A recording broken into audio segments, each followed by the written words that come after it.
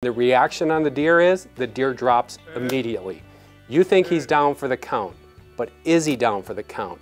Chances are he's not, and here's how it works.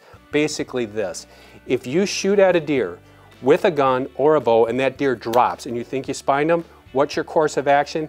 Needs to be immediate. No matter what you need to do, you need to get another bullet in that deer, you need to get another arrow in that deer, because time is of the essence. If that deer gets his feet again, gets up and can run, chances are you're not going to find him.